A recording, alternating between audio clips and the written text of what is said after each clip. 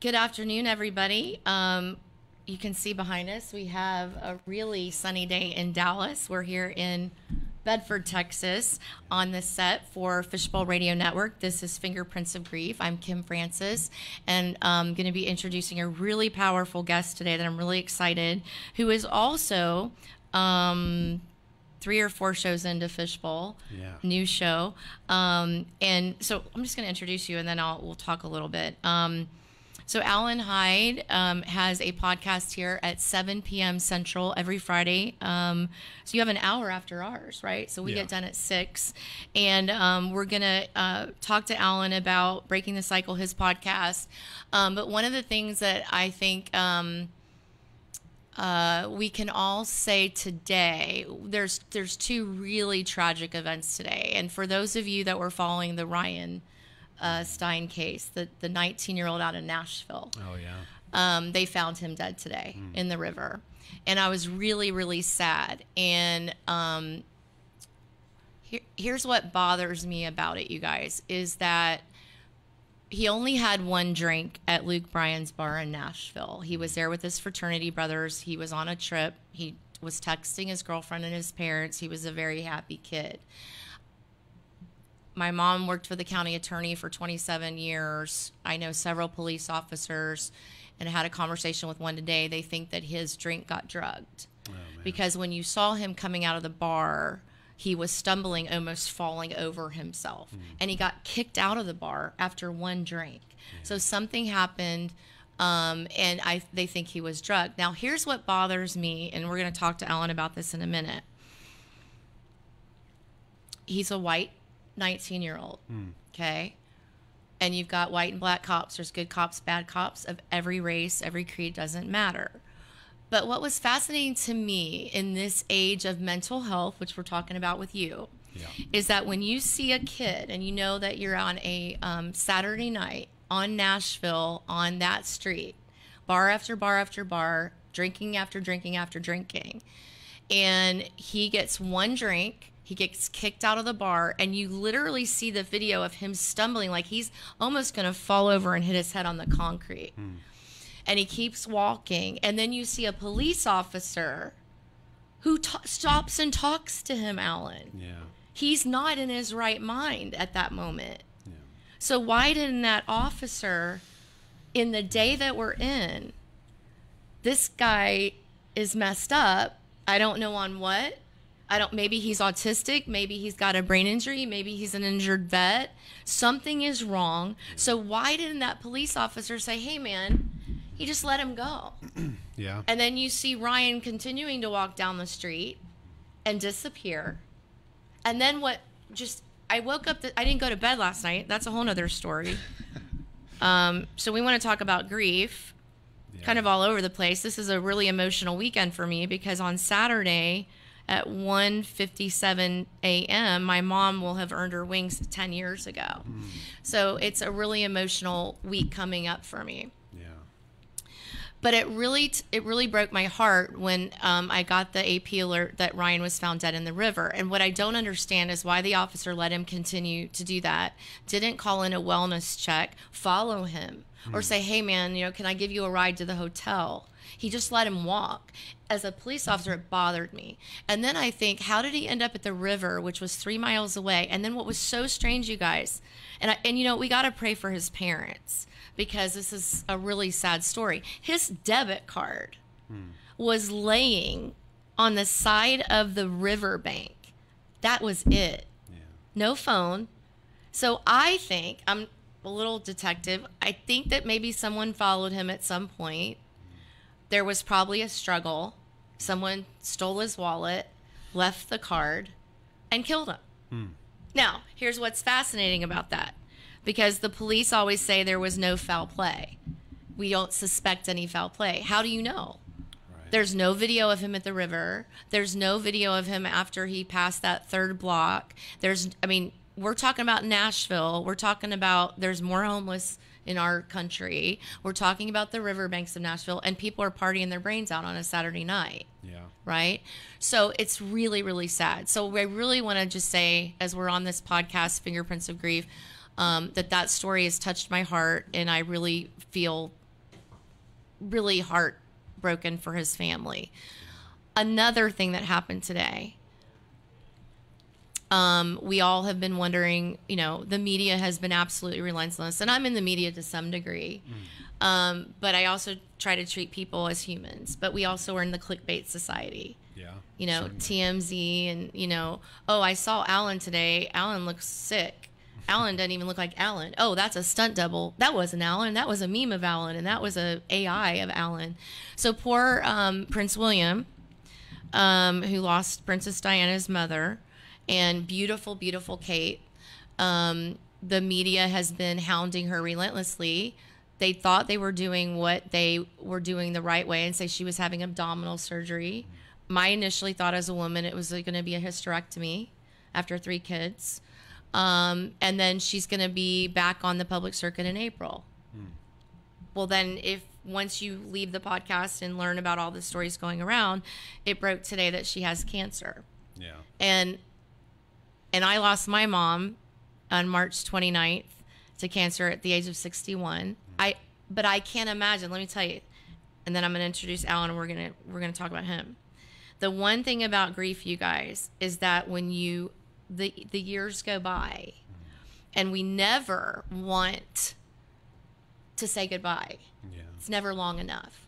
But I am sitting here today and can feel grateful and gratitude because I had my mother through my formative years till I was 47 years old.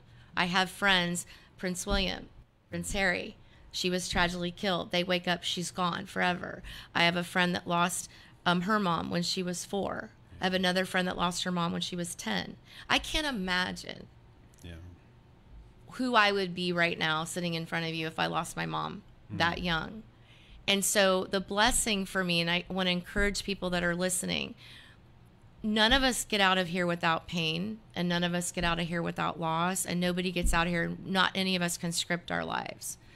Ryan's parents didn't wake up today to the news at 4 a.m. They weren't expecting that he was going to be found dead in the river. Prince William and them have probably been trying to imagine this overwhelming hurricane that was coming at them. How do you manage it? None of us could understand that kind of deal. But for me, I had my mom for 47 years. And then people that know me know I lost my dad a year ago. My dad was just turned 76. I have a friend that lost his dad to murder at 19.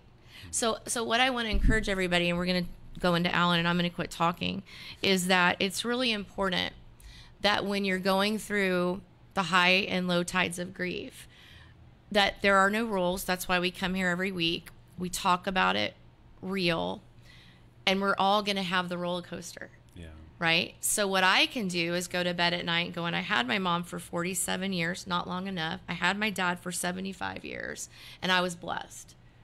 And I know where they are, and I know I'm going to see them again for my faith.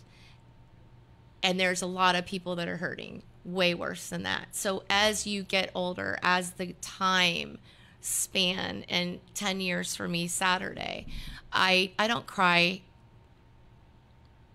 I don't cry like I used to. I cried last night. I cried a little bit last week, but mostly I smile and feel love. Tremendous amount of love for my parents, and blessed for that. But for other people, I don't want people to feel, as we transition to Alan and what he's doing for his career and where he's been, and we're going to talk about his story, that is really, really fascinating. And to be sitting here today to like this remarkable man sitting to my right, when you hear his story, you wouldn't look at him today and think that's his story. Right? So the lesson is we all have stories. We're all chapters. We all have the ability to get up tomorrow morning and turn the page and write a new chapter. We don't have to stay in what you're about to talk about in this stuck generational curses, or my mom or dad abused me. Each person has the power to get the therapy and come see Alan. We'll talk about that. And change the trajectory of their life. Yeah. So with that being said, I'm so excited to have you on the show. Yeah, I'm excited to be here. So let's talk a little bit about you. And I want to talk about your journey in California, in Southern California, and just start telling us from when you were growing up and how we get to where we are today. Yeah. Where to start? I mean, there's a lot of things I could touch on too from the clinical perspective. We'll probably do a part 2 with you too, because I think it'll be important, especially Easter's coming. Yeah. There's a lot of holidays are very difficult for us. Absolutely. That's, holidays are when I get most of my intakes in my clinical practice. Yeah. Well, it's a horrible time. Christmas, the worst. Yeah. New Year's Eve, but Christmas. Yeah. The first week of the year, my phone is horrific. Blowing up. Right. Yeah. And then Easter, Easter, a lot of people, and I want to say this, and I'm not going to interrupt you again, but, I don't judge anybody for their faith. So I'm a Christian. I believe in Jesus Christ, but I have friends that are Jewish. I have friends that are agnostic. I have friends that are gay. I'm not going to judge anybody because that's a personal experience. Yeah. So I didn't want to set this podcast up, even though I talk about my faith. You don't have to have faith, right? Like you think whatever your higher power is. I mean, it's for me not to judge. Yeah. There's a concept I operate with in my clinical practice that, whatever it is that you're coming to in the place of your pain, the problem was always a lack of power. Right. Yeah. We as humans are powerless, right. And they talk about that a lot in 12-step recovery. It's like if the problem is a lack of power, the solution is a power greater than myself.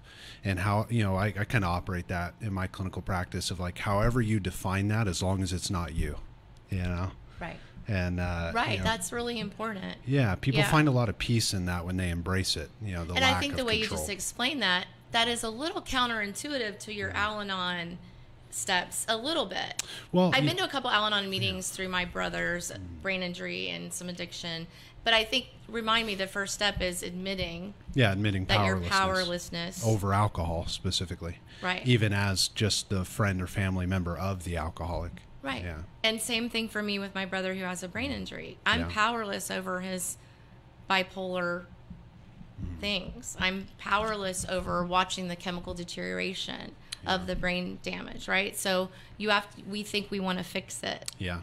So I think it's just as important, and I'll ask you a question in a minute about the family, because it's not our job to fix. Right. And sometimes you can't fix. No, I would argue we'll go crazy you never can. Trying to fix. Yeah. He has to have free will of choice, and you have to sometimes let go. And my mom was great at that. Yeah. She'd go to bed, and he'd be missing. Yeah. And I'd get mad. And I'd say, how are you going to bed? Right. She's like, because nothing's going to happen between midnight and 7, and I'm giving it to God, and I'm going to bed. Yeah. Oh, I didn't understand that for many years. Right. Yeah. Yeah, I was out looking. Yeah. Yeah, it's kind of like that story of the young gentleman Ryan. It's there's not much. I work with a lot of young dudes who are struggling with substances, as well as family members of those who struggle with substances. But I also work with cops, and I thought it was really interesting question because they even bring up, they don't get enough training for like the real world practical problems of substance use. And we're in an epidemic in our society. We're approaching, since the year 2010, we're approaching the 1 million people mark that have died of overdose to heroin. And it's like, when you look at it from a bird's eye view, that may not sound like a lot when you hear it, but it's astronomical. It's a lot. Well, let's talk about the fentanyl. Yeah, and that's one a huge pill. Reason. It's a huge one reason. Pill. And I have a question for you that. So let's go back to Southern California. Yeah. You're an athlete. And what part of Southern California? I was born and raised in an area in Southern California called the High Desert. So like Victorville, Apple Valley, Hesperia. I was born and raised at a hospital called St. Mary's Hospital in Apple Valley. Grew up not too far from there. Spent my whole life in the Tri-City area there, and got into a lot of trouble there. Made a lot of friends there. So when you were playing baseball, so we're going to transition trouble, but so you played baseball because you were very, very, very talented. Yeah, very not to talented. Toot my own horn, but I was good at the game, and it opened a lot of doors for me. Right. So how old were you when you realized I'm really good at this? And when I had a conscious awareness that I was really good at it, it was probably like 10 or 11. Okay. I loved the sport. I played since I was 4, so as soon as I could pick up a baseball, I was that was it. You were Tiger with the golf club, but with the baseball bat and the baseball, right? And the glove. That's cool. Yeah. So that was it for me. Then you're 11 years old, and tell us about your family life. Yeah. So, I come from a long line of alcoholics. Okay.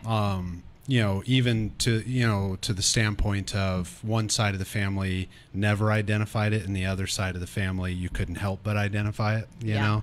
And then those two families came together and merged through my mom and dad. And, you got a little crazies on both sides in different ways, right? Yeah.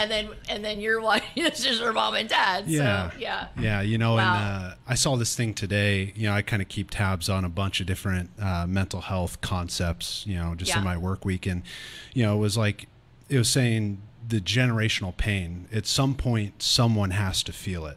And I was talking with a client today in my clinical practice, and we were kind of talking about that from the standpoint of, just because we can't pinpoint it, let's say 3-4 generations ago, you don't feel it. Yeah, it doesn't mean it didn't happen And infect you. Right. It's like, why else?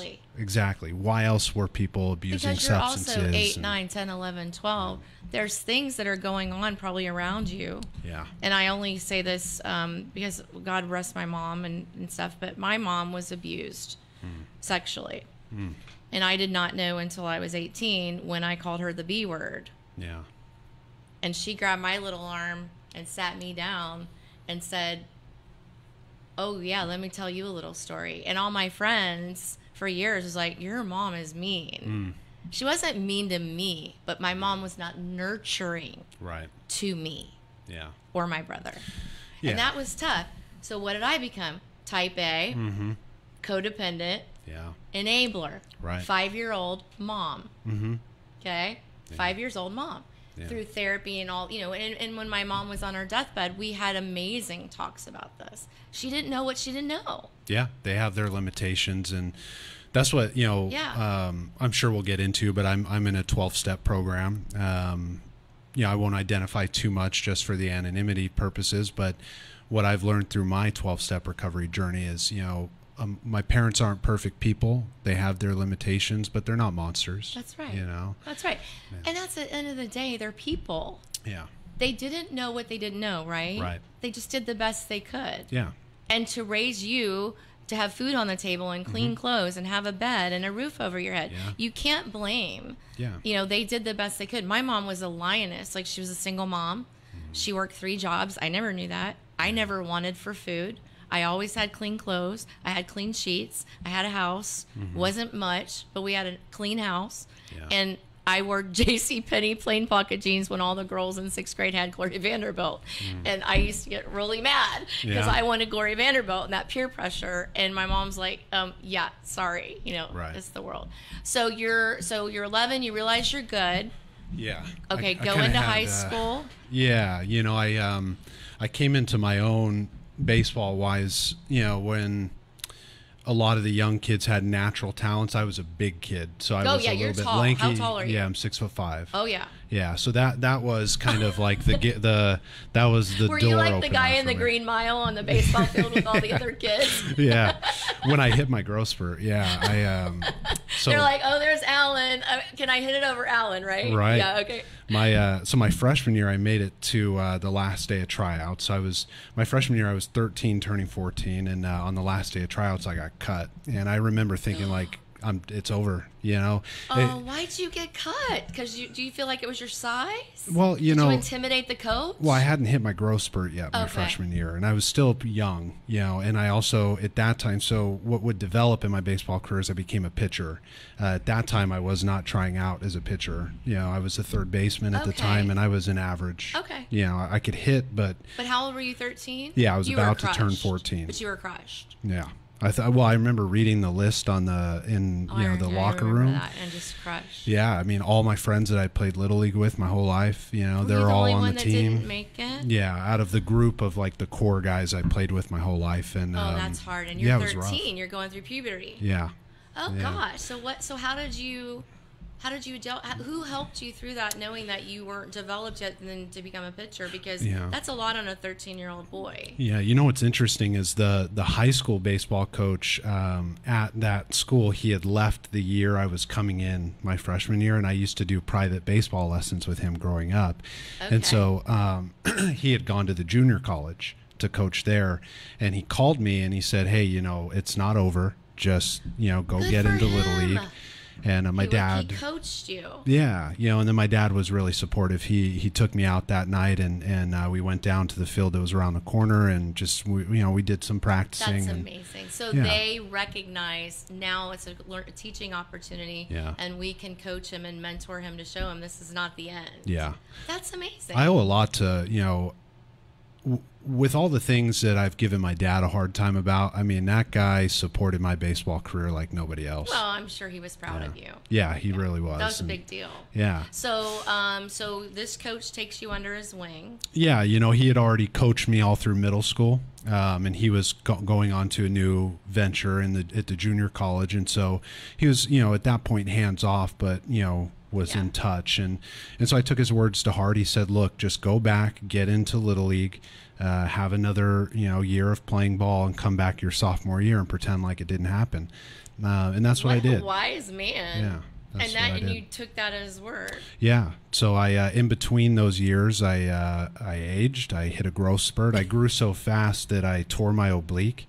Oh my gosh. Yeah. And so, you know, there was a lot of growing pains. I got water on the knees too. Like when you grow that fast. I mean, you're I'm much older than you, but it reminds me of, like, you know, kind of like the Jolly Green Giant, right? Or Jack and the Beanstalk. He grew so fast. Yeah. That, like, your body probably couldn't keep up. Right. That was hard, huh? Yeah, it was rough.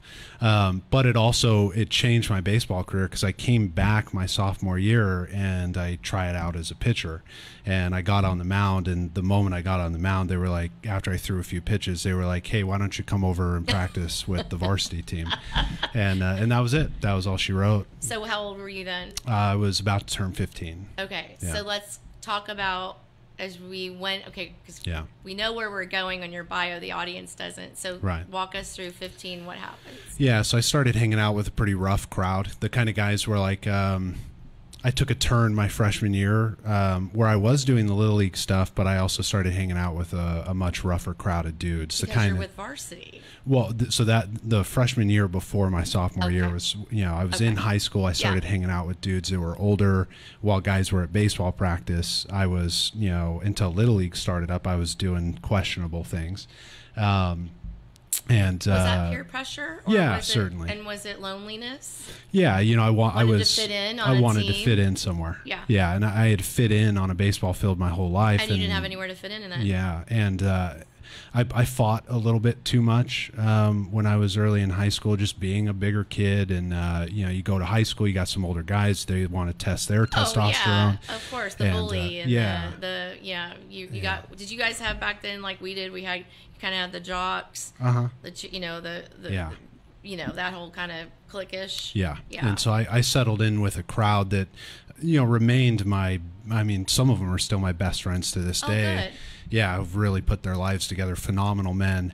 And but they were the dudes that my baseball teammates were afraid of, you know. And it worked well, you know, it worked out in this way. As my older brother I went to high school with as well, but my older brother's gay, so he got picked on a lot. Oh, yeah. And so did you protect him? Yeah, so there's one thing I can say is, like, him and I can rag on each other, but if anybody else called my brother gay, you're going to deal with Alan. Yeah. And I had a bit of a temper back then. I mean, you know, I was growing up in an untreated alcoholic home, mostly Al-Anonic issues, because my parents didn't use substances, but it was untreated. You know, so a little chaotic, it was very loud in my home. Yeah, a lot of anger. Slamming. So I took it out on people who picked on my brother, and I was good at it. Yeah, I bet you were. Did you get suspended? Oh, yeah. I almost got expelled my freshman year at the end of the year. And that kind of woke me up a little bit. But as high school progressed, I was, you know, getting really good at baseball. People were starting to take notice. But my sophomore year, after I made the team, I was pretty much instantly on the team. Tryouts were going on, but I wasn't at tryouts anymore. I was practicing.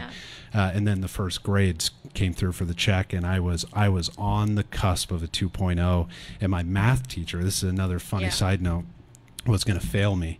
And my dad came into the class, you know, to talk with her, and said, fail him so he learns a lesson. Wow. Yeah. And so she did? so she looked at me the next day when I came into school. She said, the only reason I'm giving you a D- is because your dad was holding you accountable. And I ended up getting like a B in that class because I was like, well, you know, he can't. So the agreement was if she was going to give me a D- that my dad had to come into the class 3 times and sit in the back of the class while my classmates were in there. Did he? And he did. Wow. It's the most embarrassing thing. But I look back and. But your dad knew, like, oh, yeah. you do this is there's a consequence to your actions, and okay, keep going, because I have another question later, and we're going to be doing part 2 with that one, so keep going. So you're hanging out with this bad crowd. Yeah, you know, not the worst dudes, but their older brothers were pretty rough. And was it a lot of drinking and drugs, or just pushing the needle? Yeah, pushing the needle. It was a lot of alcohol. My best friend in high school, his name's Andrew. He, you know, would turn out he was a pretty vicious alcoholic and like really balls to the walls. How old? He was a year older than me, so when he really started drinking, he was probably like 14 and a half, 15. But that is so crazy. Yeah. That you have a vicious alcoholic at the age of 14 or 15. Yeah. Now, did he have a troubled home? Oh, yeah, very. He's adopted, very, you know. So there was something else going on, and that was an escapism, which we know in brain injury medications, even with my brother, and he knows we talk about this, is that they want to medicate. Yeah. And that is alcohol. Right. And my brother, unfortunately, when he would have half a beer with 47% of a front left brain gone, half a beer would equal 25 out of his mind. Yeah. And then I couldn't, it was bad. Yeah. Like bad. So that kid, 14, 15, vicious alcoholic, that's a major, that's sad. Oh, it was an issue, and I think we all knew it was an issue, but we didn't know what to do about it. Because you're kids. Well, yeah, it's like that's where my Al-Anonic issues, you know, first really started to present themselves, where I could kind of see them. I would try to help fix and save all my friends. I was that friend in the group. Oh, that would have been me. You were the codependent trying to save them and help them. And then you struggled inside. Yeah. So you were sober. Yeah, I very rarely. There was a couple times, like I remember the first time I drank to blackout, I was 13, and I knew it was just a massive problem. You didn't like it? No, I hated it. Hated it. So you didn't have an alcohol issue? No, I've never had an unmanageable. You had an anger issue? Yeah. I had a control issue. I wanted to control my friends. Okay. They would get out of control, and I'd be the ringleader. And the 6'5" giant's I'm gonna control you. Yeah. Yeah. Yeah. So let's keep going, because you were getting in trouble. Yeah. With the law. Yeah. So then my senior year rolls around, and with that group of guys, we got arrested, probably, you know, like detained, you know, for minor vandalism stuff a couple times. And then one night, I decided I was going to hang out with kind of like my really rough friends that have a lot of problems going on. Yeah, keep going, Alan. Yeah. No worries. Yeah. We got to live. We're live, people. We're live radio. Go ahead. Podcast. So, I was like, I remember my best friend Jerry. We talk about this every now and then. He was hanging out with my best friend Cody, who two of just the most phenomenal dudes who've really put their lives together from where we came from. But they called me that night, and I decided, hey, I'm going to go hang out with these other guys that I know, and they told me straight up, they're like, why? You know, they're skid marks. What are you doing? You know, and I was like, you know, I've been hanging out with you guys a lot lately. I haven't seen them in a while. And so but they had they knew that this is not good for Alan. Right. Yeah, especially Jerry. He's a year older than me, so our senior year I was 17, he was 18. He's always been wise. You know, I mean, he made a lot of his own mistakes too, but he was kind of the friend I looked up to. And he also realized he couldn't control you. Yeah. So he could give you words of wisdom, and he would say, hey man, can you stay? Yeah. He probably felt helpless too, because he's like, I want him, why won't he listen to me? Right. So what happened? So these other guys were pretty manipulative in nature, and I knew that about them. I'd known them since middle school, that kind of stuff. But we went out, and we had this hangout spot behind a church. It was a Mormon church in my hometown, and we got plastered drunk. And one of them was like, I bet you can't hit the window, the big stained glass window on the side of the church. And we're already throwing rocks. At this point, I wasn't keeping track. I was drunk, and I was like, I bet you I can. And as soon as the rock left my hand, I knew I screwed up. I mean, the one thing, you're a pitcher. Yeah, well, you're 6'5". You're a big dude. Like, you have a powerful arm. Yeah, and my aim. That's the one thing that carried me through my baseball career. Is like I just threw strikes. Yeah, I had impeccable. American sniper. Yeah. And so did it shatter the whole window? It hit the top middle of the window, and the whole thing came shattering down. And there was people in the church, and I remember seeing their face. And they were already all on the phone because, like, they were in the church. Yeah, they were in the church. There was probably like 10 or 15 of them. It was a weeknight or I can't even remember. Like a Wednesday night, maybe. People were in the church, so it fell on them. Yeah, it might have been a Friday night or something. It fell on them? No, not on them, just in front of them. Okay. Oh, yeah, they're calling the police. They had already been calling the police because apparently we had done damage to the cars by throwing rocks over there. Oh no. Because it's all a bit of a blur, but as soon as the window. How old were you at this point? I had just turned 17. Okay, so you knew you're in big trouble. Oh yeah, and like not even 10 seconds later, the blue and red lights, are coming around the corner. So you get arrested. Yeah, so we booked it, and we went to try and hide in this apartment complex, and we went into an abandoned apartment, and they caught us right away. And so the charges were public intoxication, vandalism, and breaking and entering, and we were arrested, and handcuffs behind your back in the back of the police face car, in the concrete, fingerprint, so the whole deal. And I was the only one who was underage, so they were all 18. I was 17, and you must have been like, yeah. So you were scared. Well, yeah, I got detained separate from them in the drunk tank, like in the main police station. Underage, yeah. And when we went to court, I remember the judge. He's like, look, I need you to be plain honest with me. What happened? And I just told him. I told him the best of my recollection, and I was just honest. And all the others had blamed it on me. So here you go, because it's like, so you learned that lesson too. Like they weren't your friends. Yeah, they apparently saved their own butts. Yeah, when they were locked up the night before, they were like, we'll put it on the 17-year-old and blah blah blah. Yeah. Which, but you were honest with the judge. Yeah, I bet the judge sniffed that real quick. Straight up, he was like, he said, look, this kid's being honest. These guys are hoodlums. Yeah, and I had been in front of that judge before twice. But I bet that judge knew that you were a good kid underneath that. Yeah, he looked at me and said, look, young man, if you remain this honest in your life, you're going to be okay. And that is good. Yeah, he was a good guy. And my dad was pissed, but he got over it, and and so did I. But yeah, there was restitution, community service, you name it. But the biggest hit was I had some college opportunities for baseball that completely fell through. Because of that? Yeah. So I was supposed to go to some tryouts in Southern California, and I was in touch with a coach out of the state. You were 17. It was my senior year of high school. Wasn't a felony, was it? No, it was a misdemeanor. So why they didn't want anything to do with someone that's getting in trouble with the law. Boy, that's changed in the MLB, NFL, and all that today. It's especially in the interesting, NFL. Right? Yeah. I mean, let's look at some of these guys that beat the crap out of their girlfriends 17 times and they still play again. Yeah, I'll put it. That makes me mad. Well, there might have been a time, and at that time I was.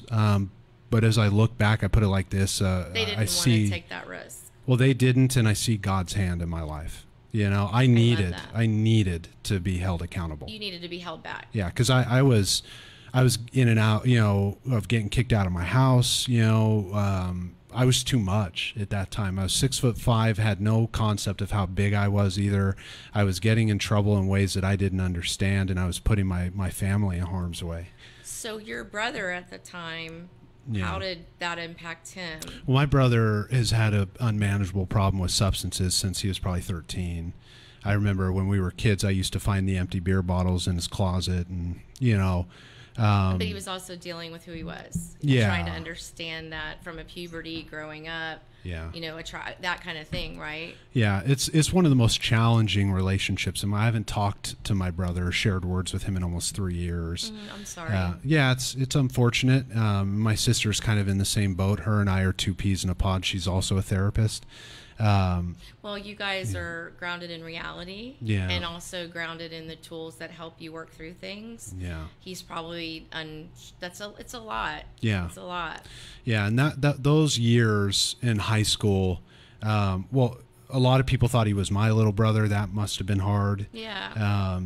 All the things, but I remember there were shifts in our relationship in high school where, like, you know, I'd find out from his friends he was talking crap about me, that kind of stuff, and I didn't know what to do with it. He didn't either. Yeah. It just was a rough time. It was probably a protection mechanism within him to try to fit in. Yeah. And it wasn't that he didn't love you. He just was trying to fit in. Yeah. You know, my brother, the way I put it is like, one of the funniest, most gentle-hearted people, but his addiction does something to him that I can't go down that road with him. I get you. So, so then what happens? You got held back. Baseball, that must have hurt. Yeah, it was.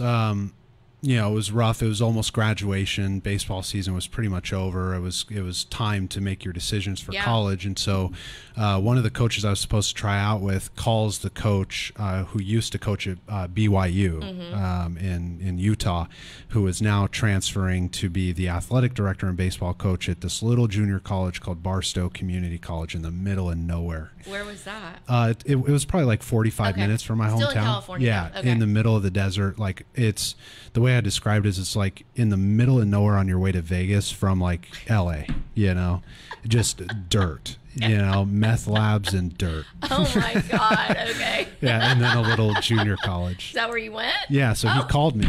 So he called me and he said, I love it. Nobody. You're like, okay, God, what's this? You know, look at him. He's going to put me in the middle of nowhere. Yeah. In a monastery almost in the middle of nowhere with tumbleweeds on your way to Vegas. Right. That's hilarious. He was the best coach for me at the time. I mean, he said, "Look, man, you're a hell of a ball player, but you're an idiot." Was kind of the conversation. Yeah. And when I came in, I mean, I kid you not, I was probably the only one in the fall who could even play catch. You know, it was not a good baseball team, and he was turning it around. And Field of dreams. Yeah, and he told me straight up when I came in, he said, "Here's how this is going to go. You're going to sit in the front row of all of your classes, and I'll make sure that you are. You'll go to the study groups, and you will not play for me until I trust you. You'll sit on the bench, and you'll cheer your teammates on." Yeah, and he stuck to that. I mean, we would get our ass kicked, and like all the dudes that I had like started getting close with, they'd be like, "Just put him in. He's, you know, he can play," and he wouldn't do it. Good for him. Yeah, he was stuck to his principles. Yeah, at the cost of losing. Yeah, and because we lost. But he knew the bigger lesson. Yeah, he knew that if I could put my head on straight, that I could help him be a solid part of the team. So here we go. When does the baseball team start turning around because you start buying in, and then they go put him in coach, and then I bet you blew it up. Yeah. So his whole MO was, you change for college. College doesn't change for you. And I kid you not, I'd have an 8 a.m. class. I'd look up in the little window in the door, and his little face is right there. Good for him. He was just a phenomenal man. Do you still talk to him? Oh, yeah. Coach Mike Carpel. Yeah. Coach Mike, we love you, Coach Mike. I love him to death. He's a great man. That's awesome. Man. Yeah. Okay. So then he puts you in. Yeah. So it gets into the regular season. We lose our first game. Second game comes around. I'm cheering on teammates. We're losing. He looks down the bench and says, "You're in." And and the team's going, yes. Yeah. And we ended up winning the game. And and then you start winning. Yeah, so I became what we call our ace there for the 2 years I was there. I led study groups, so I became basically our team captain. That was, how Coach referred to me. I love it. Yeah. So speech communications. Yeah. So because I find this fascinating that we go back to the beginning when you're like, I wasn't sure what I was going to do. So I think for anyone listening that either has an addiction, and a lot of times in grief, I say, like, there are no rules, but if you get to a point where you're staring down shopping addiction, sex addiction, drug addiction, alcohol addiction, it's time to get help. Oh yeah. So that coach was pivotal in your life. Yeah, I think if a few of those things, like with the judge or, getting arrested, some of those coaches not taking a chance, this coach showing up when he did, I think if some of those things hadn't turned out,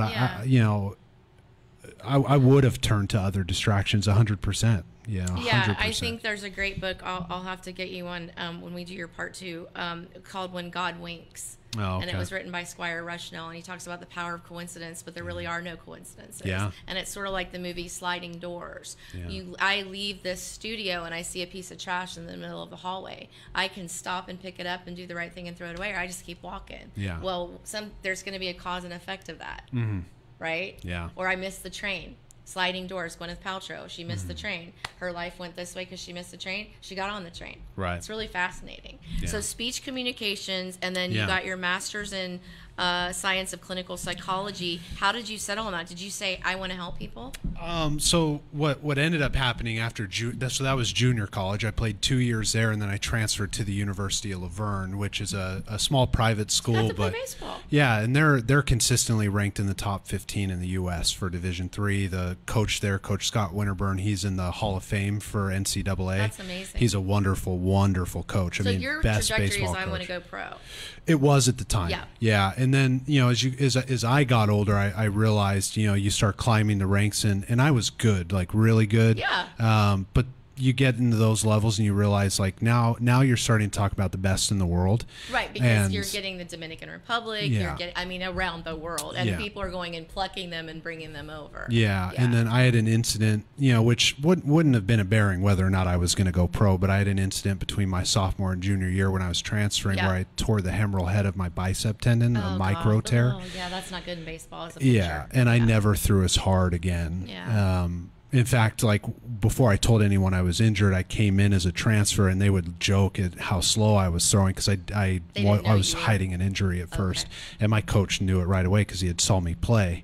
So he's like, "What is wrong?" And you have to tell him. Yeah. So And you played so for 2 years there, but then the clinical when did you decide the clinical psychology and then starting to get into the therapy realm? Yeah, so when I graduated my undergrad, realizing like baseball's done. I had some pivotal experiences at Laverne with not just public speaking, but I was a president of the student athlete advisory committee. So Good. yeah, so I was really used You're to really like growing up here. Yeah, is what you're doing. yeah, and like you're making leaps the and right bounds. choices, and you have a trajectory and you have a path, and you're Yeah. starting to see these things come together. That if I follow this Right. path, like things were happening for the good, right? Yeah. Yeah. And I kind of settled into a role where I was the guy that people trusted off the field. It just, my whole college career was mired with that. I love it. Yeah, I was that teammate that people liked. Yeah. And I really found my identity in that aspect of my life off the baseball field for the first time. Well, and I think in listening to the beginning of your story, and you wanted to be the friend to fix your friends, in that transition, like I almost feel like, outsider looking in, that God took those puzzle pieces that you didn't know how they fit, and used your strength and your height and as kind of like a team dad in a way. Like, something happened, I want to go talk to Alan. So you became the leader of the team. Yeah, in that very specific way. And we had I bet a real, that made you feel good though. yeah, we had a really good senior class, just some of the most wonderful dudes, and we were all leaders in our own right. And you still stay in touch with a lot of those guys. Yeah, well, we won a championship together that year. Okay, well, there you go. Let's go. Yeah, Nice. cherry on the on the Okay. cake. Yeah, With that coach. yeah, with Scott Winterburn. Okay. Yeah. Who's in the Hall of Fame. Yes. Yeah. Yeah, and he's won many championships, but it was interesting because we weren't like we were a ragtag group of dudes, but we very much filled roles, Yeah. and that's why we won. But okay, so because we're doing a part 2, that is so cool because when you think of Hoosiers and you think of what's the football movie? Denzel Washington. Oh, Remember the Titans. Yeah, it's I a mean, good listen, same thing. And then I don't know if you saw the basketball documentary about the University of El Paso, the white versus the black, right? Yeah. That coach knew what he was doing. Yeah. Yeah. At the expense of the kids didn't know it. He saw the strategic vision of the puzzle pieces. You guys, it came together. It did. Yeah. That's cool. Yeah, and being a part of a lot of those things is what I've looked back and that informed a lot of becoming a clinician. But I didn't grow up wanting to be a therapist. I had never thought about it. Right. I didn't even study psychology in my undergrad. So I remember in the interview process, I asked them. I said, "Is this where you like sit across from people and ask them how they're feeling?" And they got the biggest kick out of that. Years later, when I graduated my master's program, is this where I have a couch and I come in and tell me how you feel and kick the feet up, and you've got your notepad over there, like in I forget which HBO show it was with the therapist, but anyway, yeah. I did an exit dinner. How are you feeling? Right. How are you feeling today? Yeah. I feel like shit, dude. Yeah. So 3 years later, when I'm graduating the program, I do an exit dinner with like the chair of the program and a few of the others who had interviewed me back then, and they said we just wanted to see what a young athlete coming fresh out of a sport would do in this field. We just were interested, and it ended up, cool. It ended up. Well, it has. It was my first career. Will be my only career. I love it to death. I am beyond blessed to be a therapist and to have been a therapist in some of the times that have happened recently. Oh my gosh. My goodness. I mean, what a godsend. I often talk with other therapists that came in when I did of like what a blessing it was to be not just a therapist, but like I was also a seasoned therapist at the time when COVID hit. I was just going to say. Yeah. So I can't wait. So tell everybody real quick, because this is what we're going to do. We have 4 minutes. We've been flying. But I love it. But if you will, I know next Friday is Good Friday. Are you doing your show? Yeah. Okay. You want me to come in for part 2? Let's do part 2. Okay. And I think it'll be good for me because I think with it being a holiday, God's timing is always perfect. Yeah. And that next morning will be the 10-year anniversary of my mother, so you can help me a little bit. Right. But I think it'll be fun to go into part 2, especially talking more about you work with veterans, you work with addicts. I just think it's so inspirational. And I think for anyone listening, like I'm so inspired. Thank you for lifting me out of kind of the pit today with Leo Ryan. And thanks for having me here. Just made me sad today, and I didn't get any sleep because I was working up like a zombie.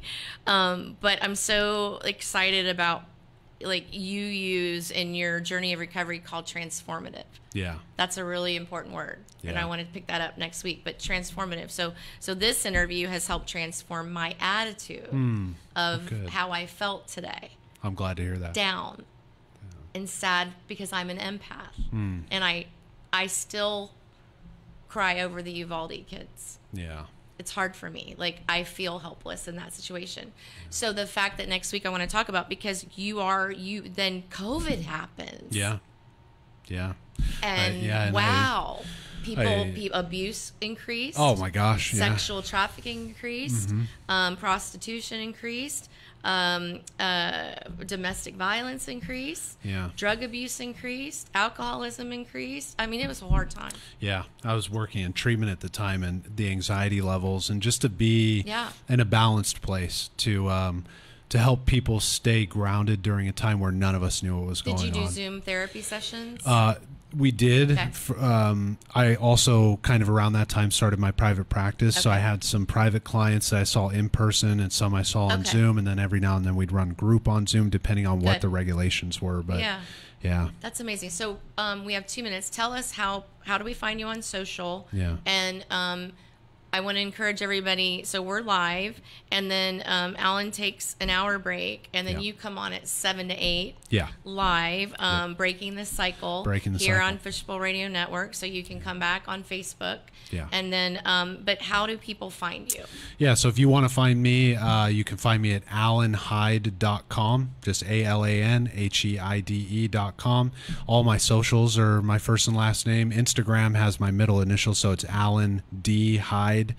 And I'm on Instagram, and then I upload all my Breaking the Cycle episodes to YouTube, and that's just at Breaking the Cycle Podcast if you type it in on YouTube, and I do other content under that guys on YouTube as well. I love it. So this is great. So I knew we were going to do a part 2, and it worked out wonderfully because I think going into Easter season, such a dark place on Good Friday for the country and the world at that time, and then hope and inspiration, and nobody better. Like God totally knew what he was doing Yeah. And your dad, like, and your coaches. Yeah. A lot of good men. A lot of good men, which we need that in society today. We talk about that on the show as well, you know, because we're in a society today where people are so at odds, you know, oh, bad women, bad men. It's like there are good people out there, and there's always been people out there. I believe there's more good than bad. Yeah, but you know, social media, we'll talk about next week, really can wreck you. Yeah. You have to limit your consumption. Oh, I tell my clients all the time. Yeah, it'll wreck me. Like I can't. It'll wreck me because I feel everything. Yeah. Yeah, and then I can't sleep. Yeah. Guys, okay, so part 2, Good Friday, at 5 o'clock. We'll be here live back with Alan. This is amazing. Thank you so much. Yeah, it's a blast. So part 2. So we are live on Fishbowl Radio Network on the Facebook page. I will be uploading this. And then I'm really excited to announce, I know we got to wrap, but I'm really excited to announce that Fingerprints of Greif is going to be in the next 3 weeks on DB Television Streaming Network, 24/7. We'll also have the shows on demand. So after they're on Fishbowl and they go on Spotify and Google Play, then we'll upload Alan's episode. It'll be seen on Google, Samsung, LG, Amazon Fire, Roku, and several cable channels. So it'll be really fun. So I'm excited about that. Thank you to our illustrious producer. We have a beautiful day. So as you see the clouds coming through, it's really pretty how we started. So thank you for lifting my mood. We'll be here next Friday at 5, and then tune in tonight at 7 to Breaking the Cycle with Alan. And on YouTube, on your Facebook, if you have questions, just answer. And if you have questions for Alan this week, send them my way, DM me, send me a text, and we'll bring you on to the show next week. Cool. Thank you so much. Looking forward to it. Thank you.